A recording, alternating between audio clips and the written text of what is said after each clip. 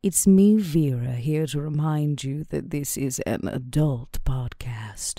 That means we're going to deal with tough topics. Take a break if you need it, and be kind to yourself, because we sure won't be.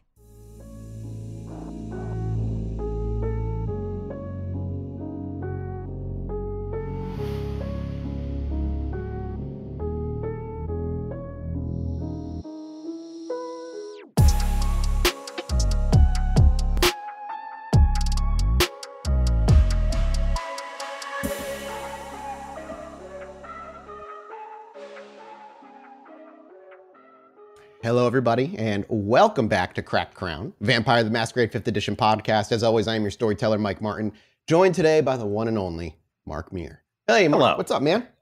Oh, not too much. I just got back from various RPG things. I was at D3 at Sea, and then I was doing a thing called Gaming at the Lake down at Lake St. Clair. Do you remember the olden days when there was just a convention season and then it was done, and then you could just do life stuff? That stopped so long ago. I can't remember when the last time that was, but it feels like that con season no longer ends. There's always something to go do, to be there. So it's good to have you back. You missed a couple of exciting episodes and a little bit of we'll say Vera got a little upset at the haven they were gifted, shall we say. So we'll see. I'm sure Max would be fine with it, whatever it is. That's what I feel. I feel like Max is going to be totally fine. Vera's got high taste. You know how she is. So today we're just going to be doing a one-shot with you. And for the listeners, obviously Max was not with the coterie on arrival to Gary. So we're going to see why that's the case, what Max is up to and all that. And so before we start, as always, thank you guys so much for the support. If it wasn't for you, we wouldn't be able to do this as far as we've gone, if I say every single week. You really are the lifeblood of this show. And if you want to jump in and go above and beyond and just pitch in further, you can go to patreon.com/podbynight, jump into one of the tiers. They all get a little something extra. And it really just makes us able to bring on more people, do more guests, make the show longer. I think right now our current goal is to make this season 30 episodes. So if you want to go and push toward that goal, please do. That would be a lot of fun to be able to dig into Gary even further.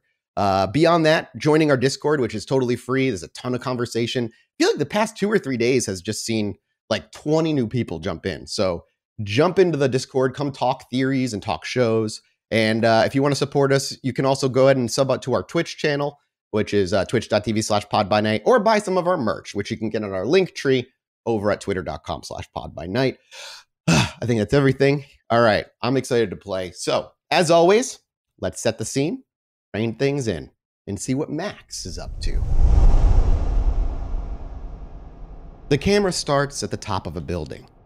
Brick, decayed, windows shattered, and sharp pieces of glass still jagging out of its window frame. As it pans down this 2-story brick building, you can see the doors have been boarded, spray paint all across the sides of various different designs and curse words, of course.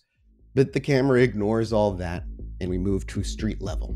And as we move to the street, a single car, a 2001 Toyota Corolla, careens by, missing all of its hubcaps except for one, and a loud thumping music rattling the frame of the car. As it drives by, it runs the red light at the end of the block, and that's the only sign of life that we really see here on this lonely, dead street at 1 a.m. on this fine evening. Further down still, a manhole cover sits, merely 2 inches pressed up above the road, and as we close in our vision, we can see recognizable, glowing yellow eyes that sit just within the darkness that disappear when the manhole is finished its lowering, and we hear a gentle clink of the metal on concrete. Before long, our camera blurs underneath. We'd pass through the asphalt and concrete, and we find ourselves in a very small tunnel. It's concrete, round, and there's a trickle of water that runs toward the center, moving toward the center of town. And as the darkness falls and our eyes adjust, standing there, hand on the manhole cover, as he is tall enough to reach it in these sewers, is Max, with a trench coat on, his long, sharp, purple ears, bat-like face, and tall figure. And next to him, another familiar purple face, with a jacket thrown over her to cover herself, and a hoodie with her hood pulled up, blocking her ears, but we can see that definitive purple skin underneath there as well. And just as the manhole closes, and Max takes a step into the water. Max, welcome to Gary, Indiana. You left 2 nights later than Vera, Duke, and all the rest. They were to head in separately, as you wanted to make sure that you could make contact with some of the Nosferatu here in Gary as best you could. You also had Adalaide to tag along, and you wanted to make sure everything was set with her and she was all taken care of before moving. But here you are, in Gary, Indiana, and perhaps it's surprising how dead this city looks. For what little you've walked through, almost every building is in some form of disrepair. Huge abandoned steel mills sit as the skyline of Gary, Indiana, a depressing reminder of the fortune this small town once reaped before it all collapsed away in the 50s and 60s. And those who live here cling to this place for one of 2 reasons. It's all they've ever known, or they just can't afford to get out. Gary is known as the murder capital of the world. Adalaide sighs. It echoes just a bit, and she kind of glances around the small tunnel. I didn't realize that other sewers were so much tinier. I guess New York is... I guess it makes sense. Yeah, it ain't exactly the Ritz, kid. Even for a shit tube, huh? She nods at that, but keeps her eyes covered by the hoodie as she steps through the water. And she kind of looks back nervously. Do you know where we're supposed to meet them? Yeah, just up ahead here. Listen. Max reaches into his trench coat and pulls forth a small package. I got that thing for you, that thing I've been showing you how to use. Now, it's loaded, but the safety's on. And that's for emergencies only, right? Yeah, only emergencies. I just feel like I need more practice, you know? I'm nervous handling these things, even... Yeah, that's why I said just for emergencies. And as you say that, she stops, mumbling her nerves at you, just nods aggressively, and holds her hand out for the gun. Now, what kind of gun did you give Adalaide? Are we looking like a typical kind of normal, 9mm? Are we looking at, give her a 6-shooter? Is there anything would Max even think like that? It's probably a small automatic that can be easily concealed. And probably not something with too much kick. I don't think Adalaide has the sort of potence that Max does. Certainly not. Her, as you've learned through her spending time with her and discussing things with her, her talents lie more in the stealth and disguise kind of scenario. While she does possess a strength greater than any kind, it's far away from matching Max's abilities in strength alone. Max is a powerhouse where she is not. As she unfolds it, do you want her to unwrap it? Or do you want her to leave it in the package? Because she's going to start to unwrap it probably unwrap. If it is for emergencies, it's best that it's unwrapped. And she takes it. She has a small backpack thrown over her shoulders. She kind of pulls it off to one side. You hear it unzip, and she shoves it into the bag and zips it back up and throws it back over her shoulder with a bit of a pep in her step. Yeah, just make sure that's in a pocket you can get to easy, huh? She nods once again. So, Max, as you begin to walk where you're supposed to meet this person, she opens up conversation. Am I just going to kind of be sitting around while I wait for you guys to finish your job here in Gary? Yeah, I figure we're going to get you stashed somewhere nice and safe. You and Max Jr. As he reaches up and pets the hairless cat that's sitting on his shoulder.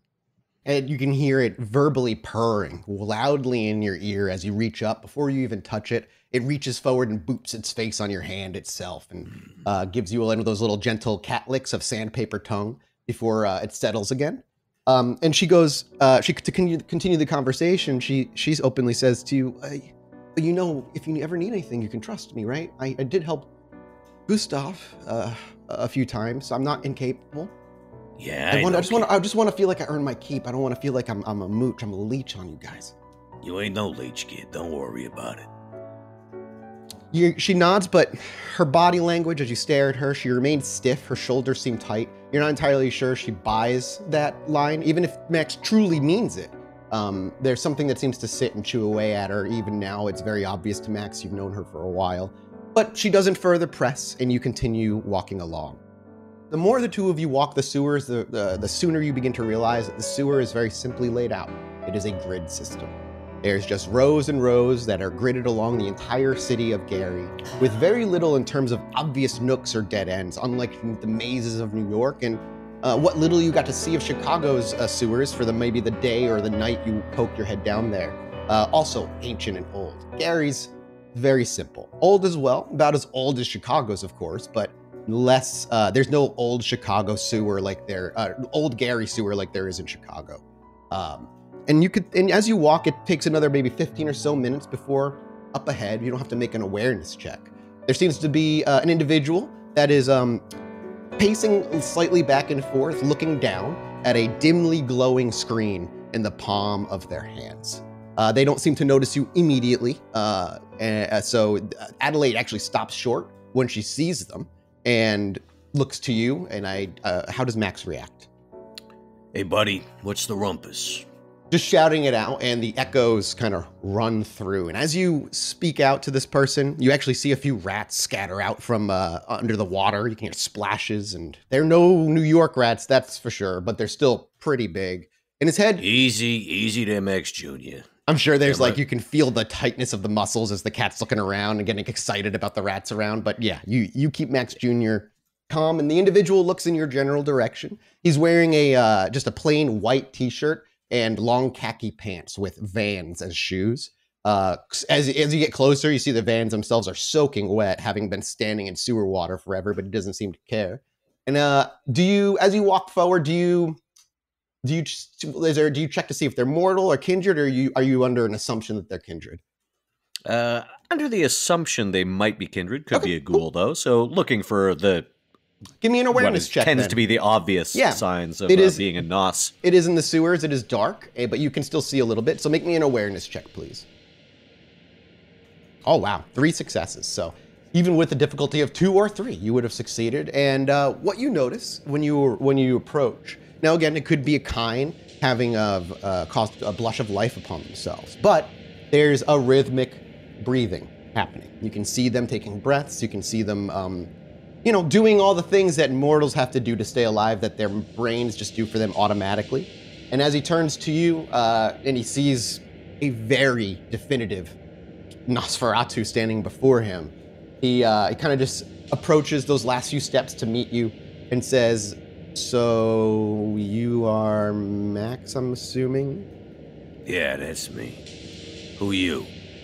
He reaches out his hand. You can call me Henry. Hey, Henry. How's it going? Welcome to glorious Indiana, or should I say Gary, Indiana. It's a wonderful home away from home. Nice place you got here. This here's Adalaide. She gives a kind of sheepish wave, but doesn't bring her head up to expose her face. Kind of keeps her head down. Well. And this here's Max Jr. I'm more of a dog guy. Nah, I get you. So, what's your story, Henry? Do my job, keep the peace, and hopefully live to see the next day. That sounds like a plan. He smiles at that. He's like, I am here on behalf of Mr. Danov. As you were making your way, prepping for the trip to Chicago, before you even knew you were heading to Gary, Indiana, you of course met up with a few of the New York locals, and Kaiser you had done quite a solid for in the past. So when asked about information about the Nosferatu out this way, he did inform you that Gary, Indiana is right now more or less populated by a majority of Nos. It's mostly Nos that live in Gary. However, Gary is only tangentially important to Chicago, but the reason Kaiser spoke of it is because there's a Nosferatu that most people out there at least know about by the name of Alexander Danov. And all that, beyond the fact that he is rather old, as Kaiser has informed you, he's on and has been on a foolish errand chasing some fairy tales for centuries, lost to his own desires, and has mostly been ignored, but he's harmless, so they leave him. He's not done anything to go against the Camarilla, and the Camarilla's stand is simple. If you don't go against the Camarilla, you're part of the Camarilla. So even anarchs who claim to be anarchs, as long as they are following the Camarilla laws, Camarilla considers them to be Camarilla. But that's all you were informed. And so he says he's here on behalf of Mr. Danoff to welcome you to Gary, Indiana. Well, that's pretty neighborly of you. What can I say? He smiles. He's like, let's walk. Sounds good. Come on, Adalaide. You guys begin to walk, and he begins to lead in a not so straightforward path. He walks and turns, and sometimes he'll walk and do a U-turn and walk backward, reminiscent of somebody driving as though they were trying to lose someone. But he continues to walk and says, well, beyond giving you a welcoming party and knowing that you were arriving with a guest, as he looked to Adalaide, I'm not quite sure how I could help you. So if you have questions, I'd be happy to answer them. So, I understand there's a fair number of Nas here. He nods, especially as of late, the past few months. I'm sure you've been told or perhaps found out yourself, but Gary has lost quite a few kindred in the past few months. It's left a bit of a power vacuum, and well, and he looks to you. Your kind are quite useful when a power vacuum arrives. Yeah, I suppose we are. He smiles. A Nos can smell a boon, and there's plenty of boons to be earned in Gary at the moment. Yeah, well, boons. Yeah, never mind. And as you say that, he's like, I think Mr. Danoff would agree with you, Max. Really? He's not a man of favors and boons either. Interesting. Well, I look forward to eventually meeting them. He nods. Perhaps you will if he feels that you should. He's a bit of a private man. Regardless, I'm not sure how much of Gary you've been informed of, the current situation. I am aware that you have been sent by Prince, and so I will respect the authority of the Prince and the traditions therein. If you have questions about... Why don't you just give me the cold notes of the general sitch? In other words, what's the rumpus? He smiles. It's unfortunately rather straightforward in a story as old as time. The leader of the Camarilla went missing. Some believe that the Anarch Baron was the one to oust him until the Anarch Baron himself disappeared. Some say it may be what's calling older kindred out to the Middle East. Others say they got the best of each other and killed each other off. Whatever the reason, it doesn't matter and doesn't affect me nor the people who live here in Gary, beyond the fact that the Nos are rather influential at the moment. With that said, the streets and the kindred on them are at each other's throats, rather nightly. The bloodshed is minimal. They do fear the Prince sending in his sheriff if need be, though I feel it would take quite a bit for the Prince to send a sheriff out here. But regardless, the fear holds them at bay for now of the most violent acts. Beyond that, Gary is simply in the throes of new leadership. Somebody will arise, someone will claim praxis, claim the princedom, and find peace here again, or what peace Gary can find. That's the long and short of what you're dealing with right now. He looks around and he sees, as he takes a moment and finishes his sentence, you walk a few feet, he stops, looks to his left and his right. There seemed to be noise coming from both, and as the noise settles, he continues to walk. More details, I don't know what more you could want to know. I'm not entirely sure. I know you're here on the Prince's demands, or the Prince's orders. Beyond that, I have no idea why you're here. And I'm not... Yeah, well, that's kind of neat to know. You understand, I'm sure, Henry. That's typically how it works, yes. There's been... Beyond that, there's been a handful of kindred forming small groups throughout Gary. There was an attempt at one point of those small groups to come together to form some sort of council. As you can imagine, kindred are kindred, and that fell apart. Betrayals happened rather quickly, and they've brought the ire of the SI onto Gary, at least more so than it was prior. As I said, chaos and anarchy. Eventually, hopefully, somebody will claim praxis here and bring peace. I guess we'll see. The main thing I wanted from you, Henry, is, well, some introductions. I get it if Mr. Danoff ain't quite ready to sit down and jaw yet, but I'd like to be introduced to some local Nas I can trust. Or, trust as much as anybody can trust anyone. As you ask that, he stops for a moment. Are you hungry? I'm hungry. I feel like we should, I bet you it's nice out right now. Let's head the streets. Let me show you Gary on a more personal level, and we can continue. And he looks around for a minute, and there's on the concrete wall, painted on, though weathered away and aged over the years, is I guess you could call it a map of the sewer system that shows exits as needed and the tunnel system. And you actually get a good look at this map. In fact, it's the map I sent you earlier, but just kind of painted down. And he kind of puts his finger on it. He traces a path up to what looks to be a manhole cover. He goes, yeah, let's just a 5-minute walk. I bet the fresh air will do us good. And besides, don't you want to get your eyes on the gorgeous city of Gary? He smiles and begins to walk.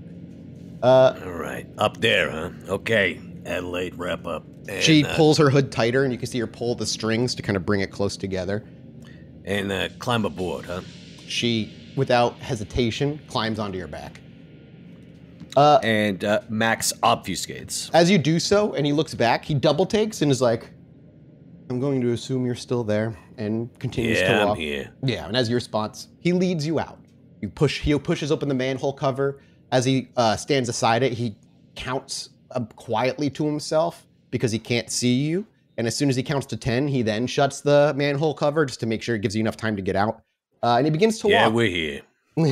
And he begins to walk the city streets. Here, as you arrive and pull out, you're greeted with, on your right-hand side, a few local pawn shops, another rundown building that the door is not boarded up, but most of the windows are. And along with the bar's name of Grandma's Tit. On the other side of the street was once a high school, certainly a large one, but now it is completely in disrepair. The gymnasium's roof is collapsed in entirely. Spray paint on the walls is obvious from this far out. And the school itself has bits and pieces of the brick building fallen away eons ago. This school hasn't seen use in God knows when. And as he begins to stroll, he walks away from that school, down the block, down to the right. And once you're a decent distance away, he just kind of clears his throat. I couldn't be sure, prying ears and all. Not all Nosferatu are friendly with one another, and I'd rather keep things as peaceful as possible. Yeah, I'm aware of not all Nosferatu getting along. Believe you me. He does not respond to that, but clearly understands what you mean, and says, about once a month, the Nos gather together, an information exchange. As I said, most people are looking to keep Gary at peace, and while the Nos aren't particularly in bed with any of the kindred, a peaceful Gary means a peaceful existence for them as well. So, about once a month, a gather happens, not too far in the sewers, and he's like, I can just, you have a phone? And he like flips, he grabs his phone, he's like, I can text you. No. Okay. Max pulls it. I guess Max has a burner phone. Oh, yeah. If you have a burner phone, Yeah. sure. I didn't know if Max even carried one. He's like, he sends you he's like, I can send you what manhole. Like, he'll send you the street and the manhole to go down where But this thing with my fingers here just And Max pulls out like his little notepad. Detective and just notepad. writes it down. Yeah. Writes it down in pencil. And as Max does so, he doesn't skip a beat. He just speaks the address to you. The month is when is the month ending? And he actually looks at his phone. I guess in about 4 days, they'll be gathering together. Mr. Danov will not be there. I will, however, on his behalf. I am one of his keepers, shall we say. I am not kindred like you. Yeah, I assume, though, that you got a little something extra going on. He shrugs. Don't we all? Speaking of which... Oh, yeah, please. An associate of mine is going to be moving into town, too. Kind of does for me what you do for Mr. Danoff. I see. We were aware of the kindred moving in, but no kind. Would you be comfortable sharing the details of who he is and his abilities at the Nosferatu gathering? Yeah, like I say, don't know for sure. He's not with us right now. He's settled in another town for right now, but thought I should let you know. That might be a factor. Understood. Now, if I may, and again, I speak on Mr. Danov's behalf, please remember that, should I say anything that might upset you. Gary is a small city. Max, kindred know each other here. We're very familiar with their faces. New faces are going to stick out like a sore thumb. Now, I don't think anybody outside of the Nosferatu network has any inklings as to why you're here. However, Mr. Danov has heard rumors. An extension of the prince's will is what he's heard. I'd be curious to know if that's true, or if you're even willing to answer that question at the moment. But it is suspicious for a pack, or should I say a group of kindred, to move in from Chicago. No, most people are leaving Gary, not coming to it. Yeah, well, you know. Looking for a nice place to raise a kid, right? He nods. Like I said, Mr. Danov and his associates are looking for nothing more than peace.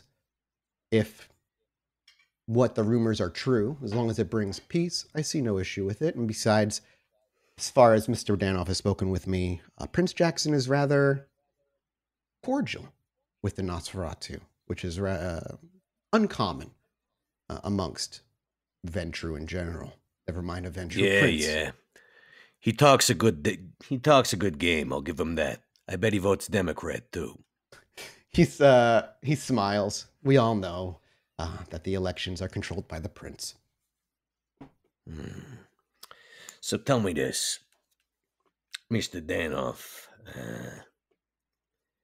He understands that peace can sometimes require breaking a few heads, right? As a last-ditch effort, yes. He prefers to find a diplomatic solution to things, but the kindred are kindred, after all. Yeah, well, I ain't so good at the diplomacy end of things, but I don't want to step on Danov's toes. He seems like a stand-up guy. You can only take my opinion with a grain of salt, Max, but I agree. Of course I'm going to agree, though. I've known Mr. Danov for many, many, many years. Yeah.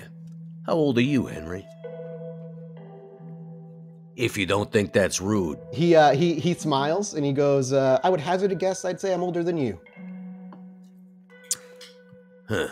Well, I'm just north of 100, so congratulations. Your moisturization routine is working wonders. Can't say the same about mine, though. He smiles. I don't know if I'd ever want a life like yours. At least in my line of work. Should I choose to be done, I can be. And I can enjoy a permanent rest.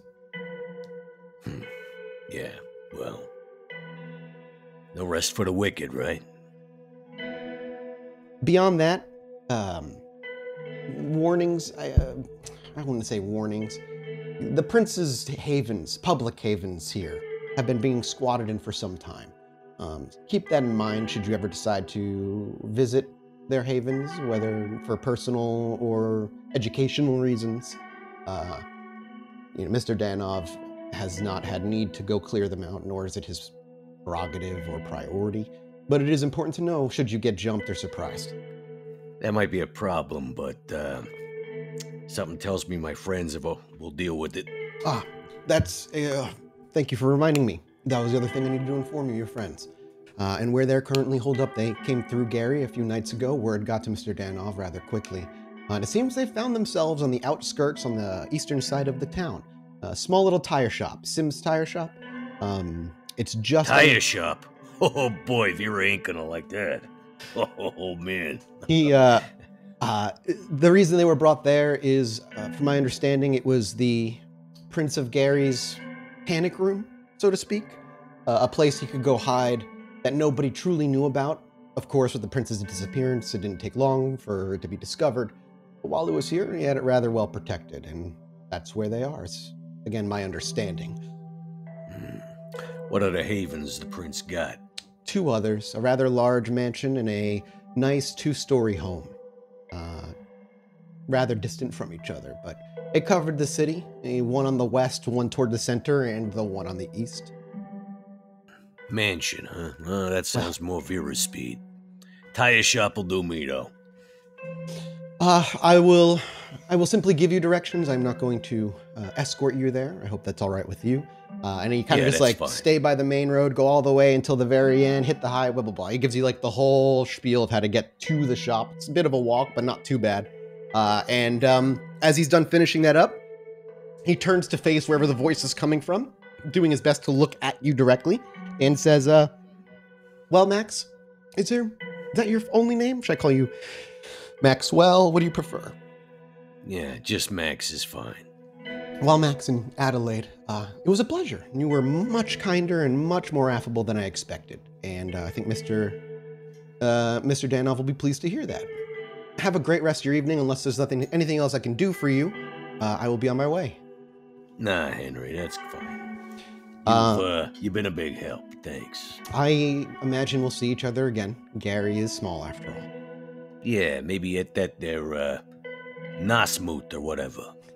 He smirks, and as he smirks, a car with tinted windows and a completely black paint job kind of rolls up quickly, glides to a stop with its engines rolling, and the guy you've been speaking to smiles and kind of gives you a salute goodbye, just like a lazy salute, and turns to the car, opens the back door, takes a seat, shuts it, and the car rolls off. Okay, well, nice neighbors anyhow, huh, kid? Yeah, he was actually really nice. He was nicer than anyone was in New York. Ever. Yeah, well, that's New York for you, right? Yeah, I guess so. So we're going to a tire shop then? Is that where we're going now? I reckon so. Yeah, I figured the others probably had time to clear that out. Okay, and, haven't given it much thought yet, but it might be good for both of us to go to that there Nos meetup a few nights from now. Yeah, I was kind of thinking the same thing. I actually kind of got excited when I heard. I've never seen like a Nos come together like that, but I mean, I'm still really young, so I don't know. Yeah, and that piece of shit Gustav liked to keep you under wraps, didn't he? Oh yeah, I worked for him exclusively. Okay. Didn't you? Didn't you? Yeah, pretty much. Till I got out from under his thumb. Which is something I wanted to talk to you about. Well, I definitely don't feel any urge to continue Gustav's work. I promise. No. Well, yeah. I think you're out from under his thumb, considering those thumbs is dust and ash. I still can't quite accept that. It's so hard to believe that he's gone. He's gone, kid. All the way gone. So, like I was saying, when I got out from under Gustav's thumb, it was, well, I was bound to him.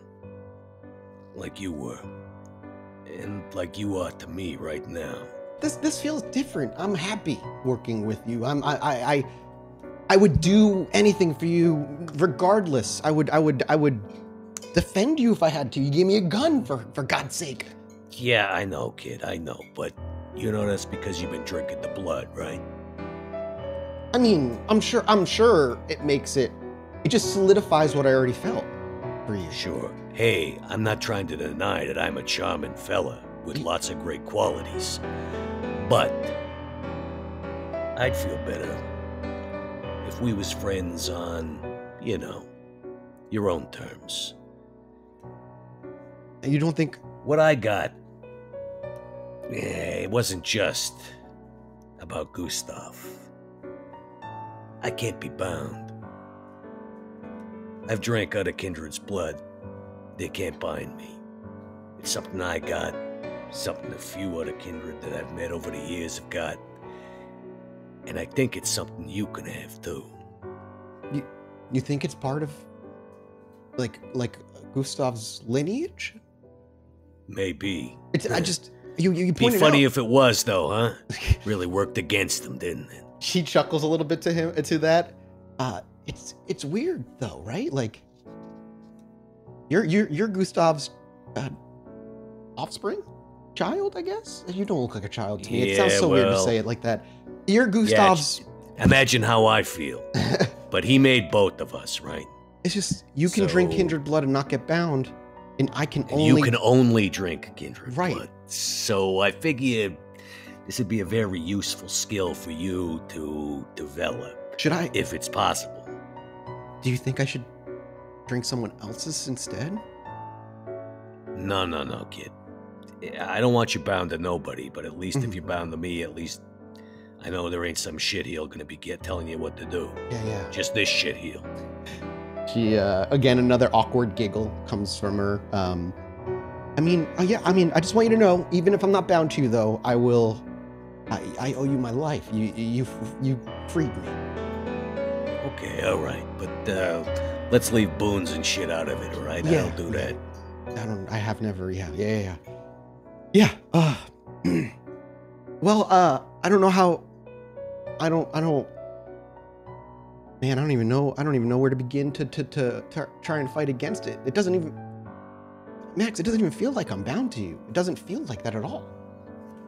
Well, it's an avenue we can explore. Okay. It's not like I took yoga classes and learned how to do this, so I don't know. We'll figure it out together.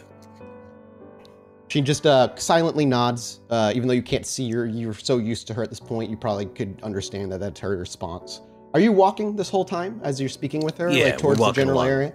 As she's still on my back. That's what I figured. We want to stay cloaked. As you round a corner, you almost get bumped into, but the person can't see you, and because of the way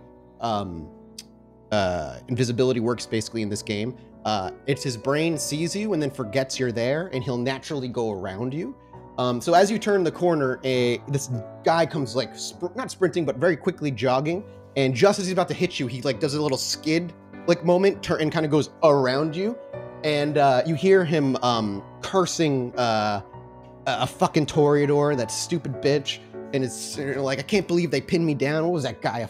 Was he a Bears fan, or he's bitching to himself the whole time, just kind of grumbling and mumbling and just jogging away down past you, and then you can feel Adalaide move on your shoulders to maybe follow the person looking, and then as he kind of rounds a building, you hear her goes, "Was he talking about?" Yeah, I think he was. Should we go get him? Maybe it might be worth having a little chat. I just don't want them to be dead, or I don't know what he was. I just heard him use. Yeah, let's go have a word with our friend. Sure. And because he's not running fast, he's just jogging, you're able to catch up very quickly. Especially since if you wanted to, you could do the leap move and just jump on top of a nearby building a good distance away, and you could see him running down a sidewalk from a top view. Is that how Max would do it, or? So, yeah, he's going to be carrying her piggyback. Sure. Style, so we actually don't see him, but we can hear the whipping of winds as his trench coat gets whips around as he jumps, and we can hear the thud as we see dust and concrete kick up. Oh, actually, he lands. You can't even hear no thud. That's you right. Might see you got silence. Cloud. Yeah. So all we see is nothing. We hear the jumping of the whipping of cloaks, and as our camera blurs across a couple of blocks, the camera follows a motion of landing, but we see nobody, we hear nothing, we see no evidence or dust kick up. And as you kind of land on the roof and take a step forward, you realize you're standing on top of a 2-story liquor store. The second floor is likely where the people live. You can see him jogging down he's to your left and he's moving to your right. He's crossing you on the sidewalk. Okay, we're going to find a nice abandoned street. Oh, there's so many of those. There's one right around the corner that you could easily grab on to go to. Yeah, that's where I'm going to head to. Going to intercept them there where there's nobody around. So you cut him off. You go just at the end of the block and leap off the building and stand on the sidewalk of a road that has potholes. The street lines that are painted on are totally worn away with the bare minimum there to kind of indicate what side of the road you should be staying on. And you, on the sidewalk itself is countless broken bottles and trash and McDonald's wrappers, you name it, it's all there. But not a single soul seems to be wandering this street at this hour at all. And as he continues to jog, you jump down. Do you just make yourself come visible? Yeah, I reckon so. How far away from you do you want him to be when you come visible? Not popping up so he's gonna draw a gun or something like that. Okay, so I was like, if you pop, he is a brouhaha, he may need to roll a fear frenzy if you just show up a foot in front of him.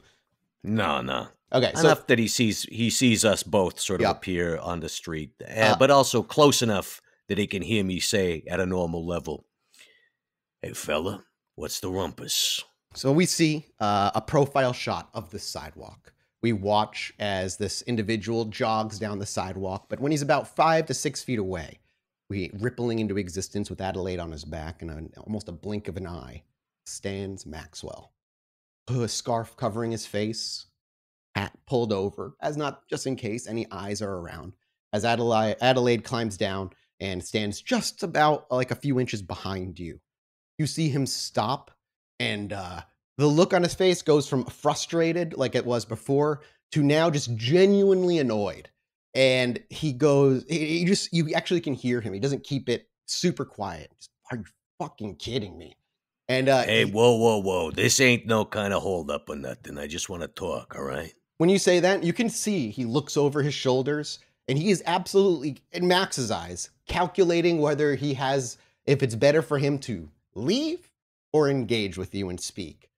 So when you say we only have a few questions, he's not looking at you. He turns his head over to the left. When you look at him, you see him wearing a beaten up, stained white shirt that has a faded logo of a band that says Baby Chorus on it. And he has long jeans that are completely like worn into nearly holes into his knees, are very light blue from how often he wears them, and very simple, boring sneakers. He's just a generally boring-looking individual. He's nothing special. He's got a very short, like almost buzz-cut short hair, but not quite that short, and a completely clean-shaven face. So he starts to kind of almost calculate. Does Max do anything else? Yeah, don't get antsy, fella. I don't want to have to chase you down. Like I said, I just want to talk. You can see him finishing, whether he thinks it's worth it or not, and he doesn't move, but he makes you come to him. Now then, I couldn't help but overhear you there, talking to yourself about a Toreador. God damn it, I should have known. Fucking Nosferatu everywhere in this goddamn city. Yeah, not a great place to mutter aloud to yourself. No, and you're a face I haven't seen before, so are you also coming from Chicago? What? No, he goes, and you're someone, he goes, well, I haven't seen or met anybody who wraps themselves up like a 40s noir detective. Nice point. Mine is this. What do you know about this Toreador and what happened? She's a fucking... Sounds like you had a bit of a run-in with some folks I know. Yeah, they ran into me and then made me out to be the guy in the wrong. Fucking assholes. I was listen. Tell me your side of things. Yeah, it's simple. I don't know how long you've been in the city. Welcome to Gary, in case it hasn't been that long. There's been a bounty put out for a book to be found. There's a Malkavian a Malkin Gary that's looking for a book called The Visionary. It's like got a bunch of philosophical stuff, garbage in there, as far as I know. And he's willing to pay $100 fucking grand to get it. And then, so I don't know if you know, but hey, guess what? There's no leadership in Gary. Prince is gone. Everybody's gone. So I figure, hey, where's the best place to get maybe like a head start on where this could be? The Prince's Old Haven. At least one of them, right?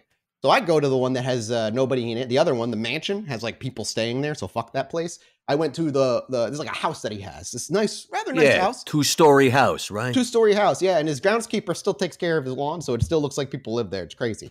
But I was like, okay, well, let's go. Rob the tomb of the pharaoh, as it were. Maybe there's a little bit of a hint there. Went in there, was going through some paperwork, looking for it. Yeah. And then Here's the thing, though, kid. Pharaoh's tombs usually got curses on them, right? Yeah, well, lo and behold, no more than an hour of me being in there, and I didn't hear a goddamn thing, but a whole slew of other kindred showed up, and they busted the door in, and some fucking asshole wearing wearing a Bears shirt, and some asshole bitch who's wearing like tight clothing for some fucking reason in Gary. Like they were like, hey, you can't be here. And I was like, under whose authority? And they were like, you gonna do anything about it? And I was like, no, I guess not. Can I go?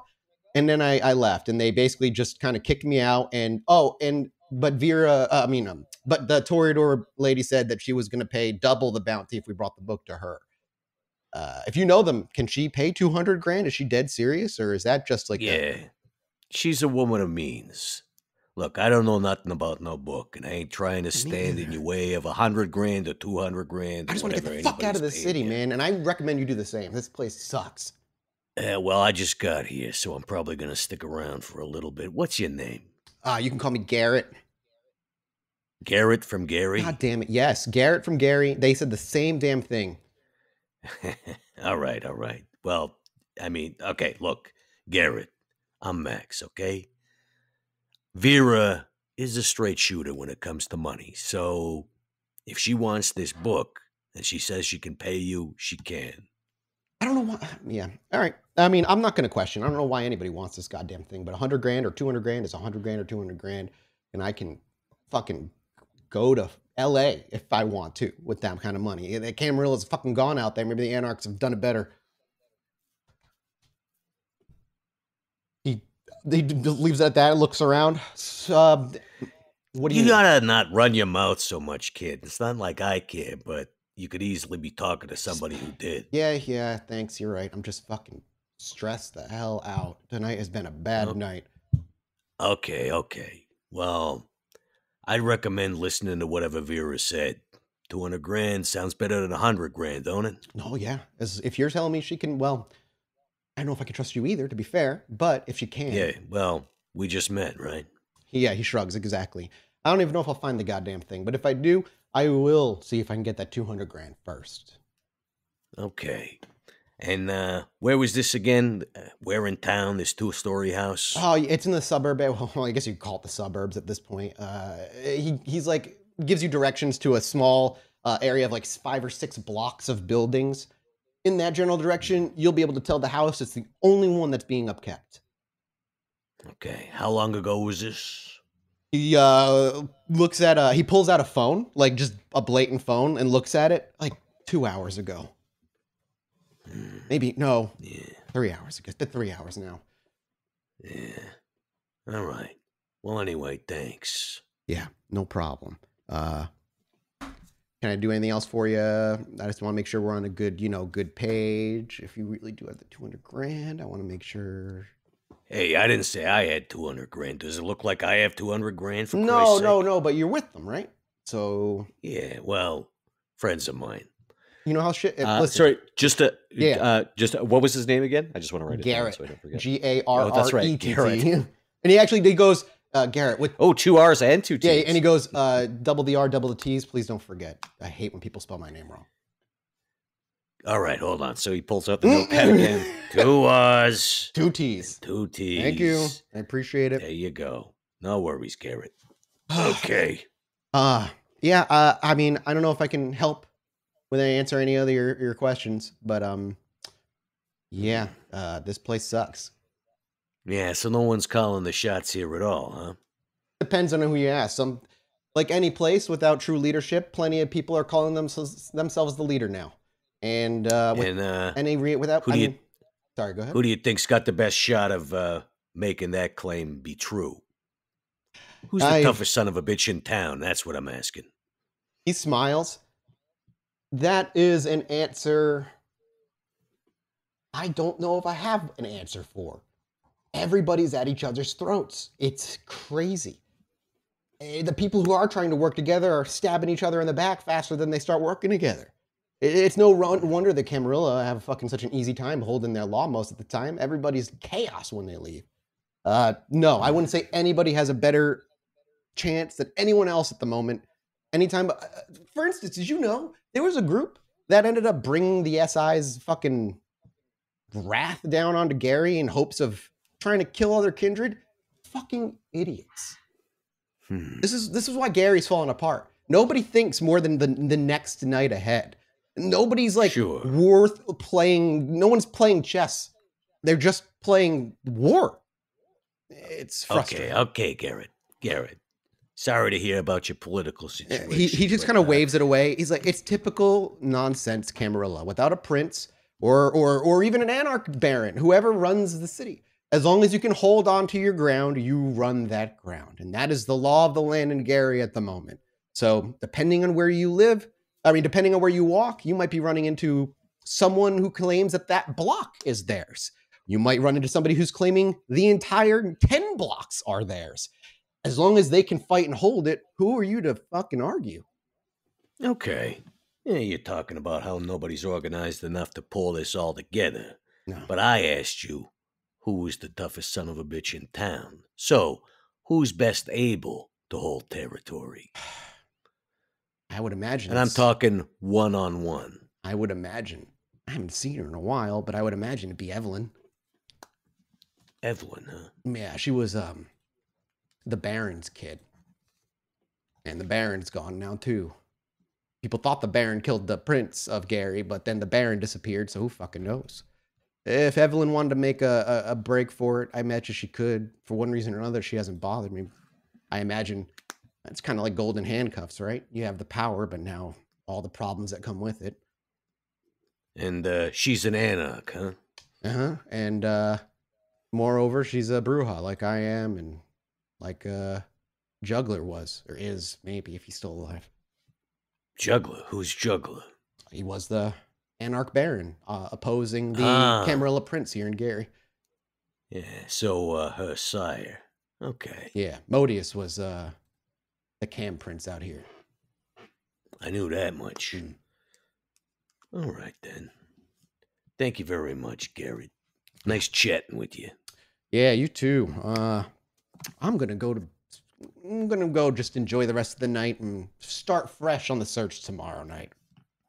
Well, don't let me hold you up. And Max lights a cigarette. Does he flinch at all? At Absolutely. The flame? When you do it, and Adalaide flinches every time too. She's still not quite used to fire, but as soon as you light it up, he does flinch. He's God damn it, dude. And knowing that, Max actually he turns his body so that Adalaide is completely shielded from the flame. So he's actually turned towards him. He's the only one. Yeah. He says, God damn it, dude. And then he turns and waves nonchalantly with his back to you. Don't worry, kid. You'll get used to it over time. Without a response, he turns a corner and he's gone. Okay. Well, Adalaide goes, Gary's way worse than I thought. Mm-hmm. No, these are the people in your neighborhood, kid. In your neighborhood. Why don't we go check out that tire store, huh? I figure the others are probably 3 hours from now. They probably wrapped up their business at that house, unless you want to go take a look. I mean, do you want me to go look for you? Nah, we're going to stick together for now. Yeah, I don't want to go. I don't want to go anywhere where you're not going to go, so. You bet, kid. Come on. And she follows in tow right behind you. It's a bit of a walk. Do you use the streets or do you go back into the sewers out of curiosity? I think probably, given that we've got a good idea of the layout of the sewers anyway, probably just cloak up again, get Adalaide on his back and obfuscate again. Okay, so you're going to stay, you said on the streets? On the streets, yeah. All right, so you walk in that direction for quite a while. It's another couple of hours of you wandering eastward toward where the supposed tire shop is. And actually, just so Adalaide gets a nice view of the town, Max puts her up on his shoulders this time because he's strong enough. Yeah, you definitely are strong enough. So you hoist her up on her shoulders, and it's like holding very little. You have the strength beyond almost anyone. Maybe a gangrel could meet you, and a lupine, perhaps. But beyond that, no. I'm seeing if I can find a picture of the tire shop that I used. I can't remember how I found it last time. Regardless, at the end of the walk, as you kind of walk away outside of Gary and the buildings become more and more sparse, you're not met with like a forest or anything gorgeous like that. Instead, you're met with kind of open fields, patches of trees, and a lot of those fields are just overgrown with piles of trash.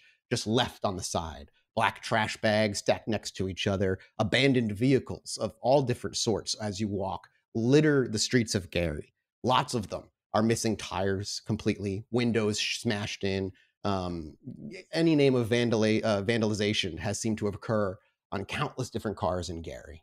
But eventually, the city gives way into the moonlit night to a rather beat-up back road that eventually turns off into a dirt road that leads to a building that you can see ahead. Now, you're not on the dirt road quite yet. You're standing at the forefront of it, but ahead of you, you can see a very small white building.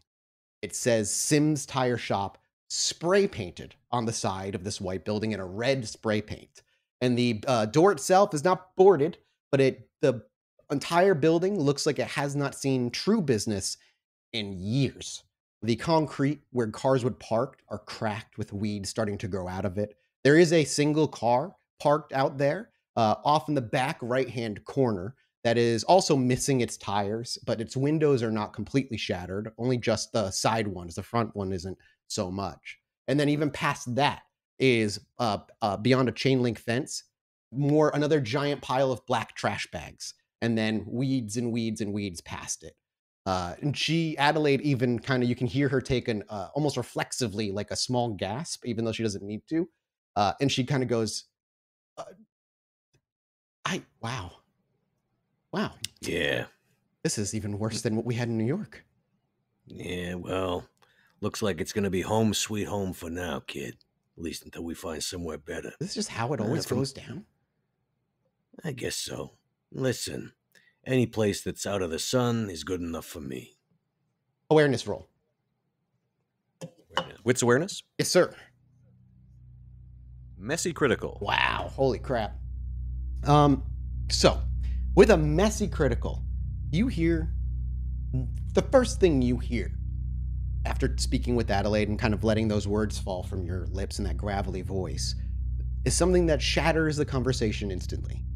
Inside the building, you hear what sounds like a crashing crumble, followed by a loud slam of something hitting the ground. There is voices from the inside. You can't hear words. You're too far out, but you can hear shouting of a few different female voices, maybe multiple. And then that voice sounded like the guy from Chicago. That sounded like the guy who's joined you now. Yeah, Mr. Kowalski. But before you can even act on that, behind you, you hear movement.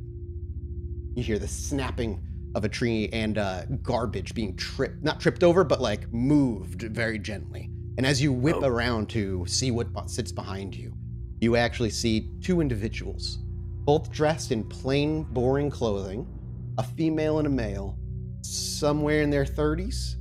And they are are you invisible still? Yes, they are absolutely eyeing the tire shop and making their way in that direction. Okay. We're gonna just walk to the side and let them pass. You get a good look at them as they walk past? Yeah. As the two walk by you, the woman has her hair in a very tight cut. Like I wouldn't call it like a bob, but it's kind of shaved in the back and for the most part very short all the way up to the front. And she has a very light reddish hair. The gentleman has just a thick mustache followed by a 5 o'clock shadow on the sides. And his hair is a little longer than hers, but messy and unkempt.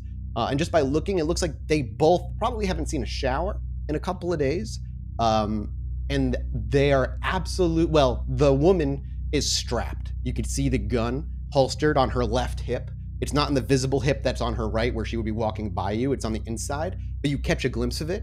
But the thing you catch a glimpse of with the critical is in the gentleman's right pant leg. As he walks, the jeans pull up just a little bit because they're just a little, they rise as you walk a little bit, and you catch what you believe to be the tip of a stake strapped to his leg, just under his jeans. You see on him as well, also a pistol strapped on him. Okay. I'm gonna let them pass. Okay. And then follow right behind them. Okay. Are you gonna? Like I said, they are walking directly over to the building.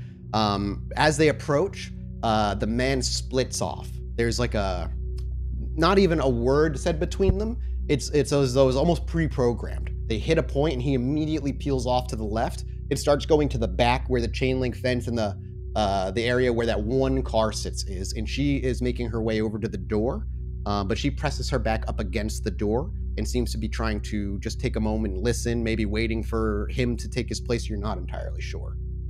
Okay, I'm gonna wait until he's out of sight of her. Yep, it doesn't take too much. He's around the corner. Yeah.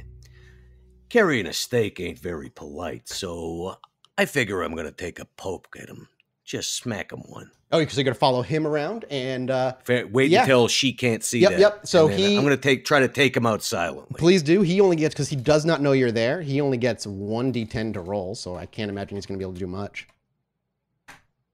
This will be strength brawl. Strength brawl. Okay. If you're just going to pop him one. Are you holding back at all? I imagine you're just trying to end this man's career.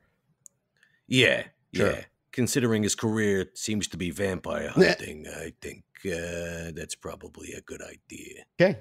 I'm nervous. Let's see the roll. So where do you aim for? Where are you punching this man? Are you punching him? Are you picking him up? What are you doing? Basically, I think this is a move that Max has done before. He's just gonna do the old punch through the head. Okay, thing. Inelegant and messy is what you're going for. Mm-hmm. So you That's me. Stroll up behind him. Adalaide, did you have her follow you, or would you have had her stay up front? I'm curious. Well, she's only cloaked when she's on my she's back, on your shoulders. That's true. So she's not. She's there. So I imagine she had to come off. Yeah, I get her to scramble down onto my back. And then with a one, and as your fist careens through the air, feeling the wind hit it, it moves at such an unnatural speed. Once it meets the back of the head of this man, you pass through the hair, the skin, and the skull cracks and fractures like thin ice on you. You push all the way through, and there's not a word, no scream, no whisper could even reach or escape his lips before that the attack, the assault, ends his life. And as the head is crushed and bits of bone and brain spew out the back where the stem meets the brain where you kind of cracked him, and you pull your hand out with this suction kind of pop, he falls dead face first onto the ground, little twitches to his body as a gaping cavity in the back lets the rest of his brain kind of ooze out along with the blood, and it pools underneath him very quickly. Do you have any hunger out of curiosity? Are you hungry? I got my usual one hunger. That's not no big deal. So blood bags with me, and she's topped off as well because you fed her the last time we kind of got together, so she's not like ravenous for blood, even if the human blood wouldn't do anything for her. But as he twitches to the ground, on the ground, you can hear Adalaide. Well, you look back and Adalaide is looking away. She's like turned to the side. She's not really wanting to look at what you were about to do. She knows what you're capable of, and she knows when she doesn't want to see it. She actually, when she hears whatever sounds are done, she actually whispers, Is he gone? Is he done? All done, kid. What about her? Now let's go take care of the other one. Yeah.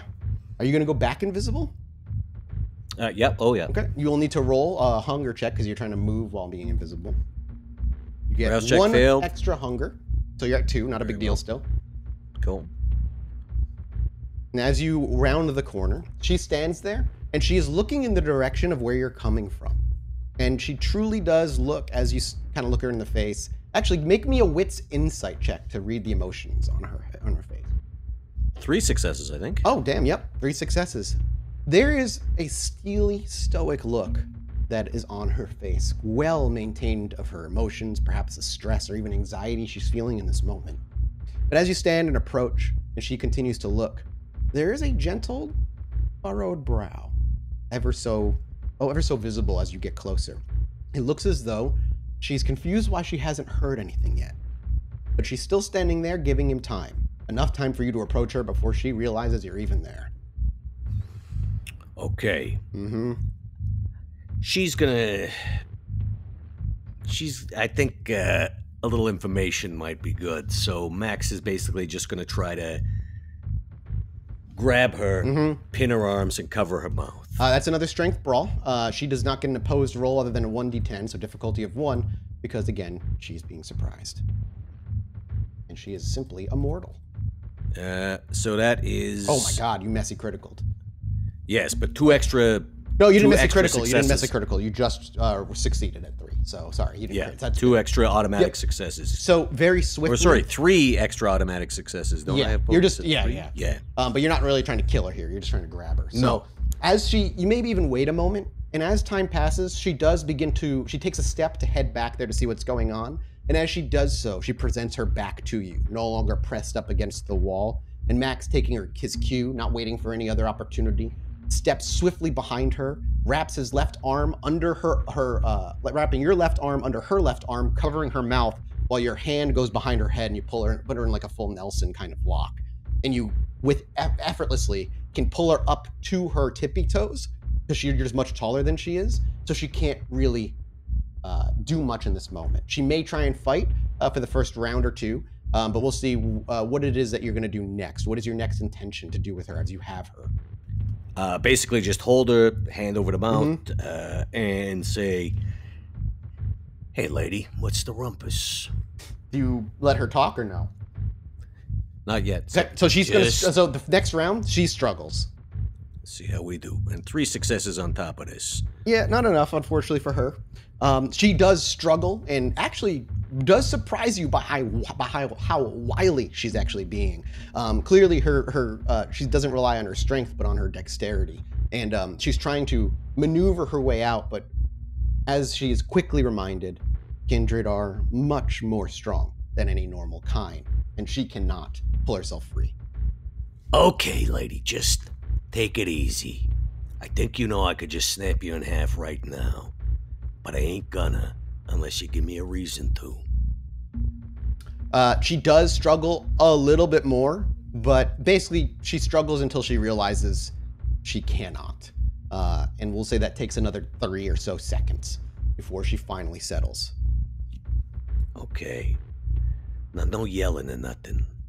And then he just sort of like moves his hand down. So he's still holding her jaw, but not covering her mouth. And says, "Now, why don't you tell me what you and your buddy were doing showing up here with wooden stakes?" She spits on the ground. "Go fuck yourself, you blank body. Fuck!"